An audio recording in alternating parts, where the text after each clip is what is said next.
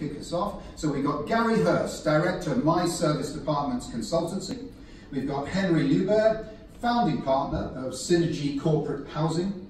We've got Helen Mayer, Helen would be the one in the middle, Director Market Management London for Expedia Group.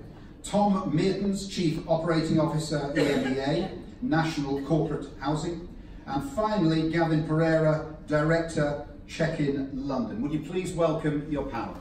Based on all of the evidence about what drives purchase behaviour, very close to the heart of our customers, whether business to business or business to eventual stayer. That is, how can OTAs and agents contribute to ensuring an optimum guest experience? It's obviously a question that's relevant to all providers, but specifically today we're looking at the role of OTAs and agents in contributing to the overall guest experience.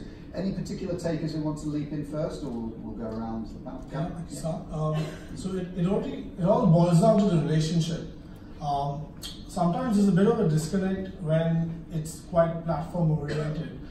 An agent that's passionate about what they do, an agent that's passionate about their customer experience will go down and drill down to that detail with the supplier in the way they present the information and the service experience they sell. If the service experience they sell is right, the guests will have a good experience. I'll give you a very simple example.